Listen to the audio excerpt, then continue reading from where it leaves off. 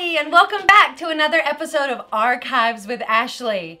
It's been a minute, but I've got a special treat for you. We've got a 3-part mini-series on Always Patsy Cline, our soon-to-come offering out at Barter at the Moonlight, starring my personal friends and your fan favorites, Kim Morgan-Dean and Trisha Matthews.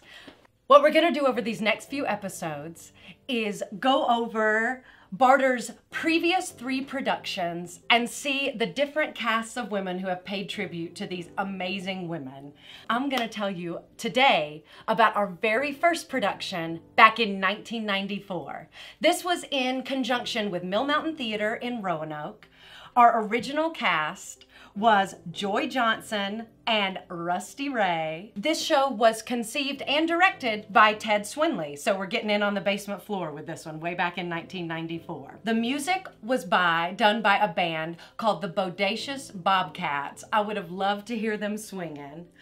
Rumor has it that they also played down at the tavern on Friday nights after they got done with the show. So I would have loved to have been down there. You know, it was a swinging time. This first production of Always Patsy Cline here at the Barter was so wildly successful, Rick Rose had to extend the run by a week.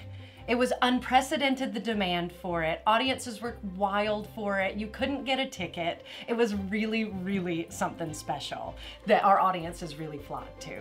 In our review by the illustrious Mr. Edward Morgan, he says of Rusty Ray, "She belts out 23 tunes that ought to please even the most discriminating fan. She is at her best in San Antonio Rose, but does a marvelous job on such classics as Sweet Dreams and Crazy."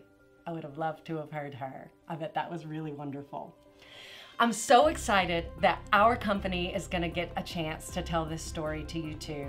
As so many of you know, Patsy grew up just 4.5 hours down the road in Winchester, Virginia, not so far from here, so she's a local girl done good.